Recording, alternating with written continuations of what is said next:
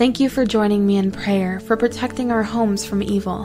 When we pray together, our Heavenly Father hears our words and listens. All I ask is that you agree with us by saying amen in the comments or out loud. Let us pray. Father, we come to you on behalf of all those who are seeking protection for their homes from the evil that seeks to destroy us. We ask for your divine protection and guidance to safeguard our homes from all that would seek to harm us. We pray that you would surround our homes with your holy angels to guard our gates and to protect us from all evil. We ask that you would set a hedge of protection around us and our loved ones, that no weapon formed against us shall prosper.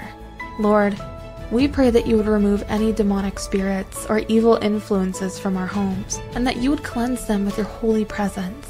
We ask that you would fill our homes with your peace, your love, and your light, so that all who enter may know that they are in a holy and sacred place. Father, we pray that you would give us discernment to recognize any threats to our homes and the courage to resist them. We ask that you would help us to be vigilant and watchful and to take every precaution to safeguard our homes from harm. May the blood of Jesus cover our homes, protecting us from all harm and danger. We declare that no weapon formed against us shall prosper, and that our homes are sanctified by your holy presence.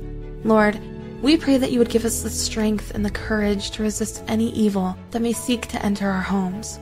Help us to stand firm in our faith and to trust in your protection and provision for all our needs. We declare that our homes are safe and secure under your protection, and that no evil shall come near our dwelling. In the name of Jesus Christ, we pray. Thank you for joining us in prayer. We trust in your promise that you are our refuge and our strength, and that you will protect us always. In Jesus' mighty name, amen.